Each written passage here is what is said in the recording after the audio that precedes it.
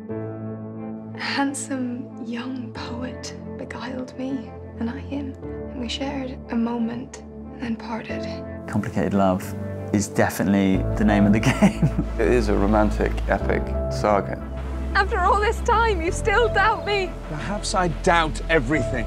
Relationships are complex, you know, they're not always straightforward and they go through ebbs and flows and ups and downs. There are truly joyous moments in this series. Sam and Emma kind of falling in love with each other. It is a happy marriage for Elizabeth and George. It's just really nice to find that love between them. What can you do when people have everything that they possibly want? You have to pull them apart. I feel that I have failed. And it's not just a will they, won't they, it's a how are they going to do this. And then it's one obstacle after the other. How can Drake not mourn for the loss of Morwenna? Heartbroken and pining.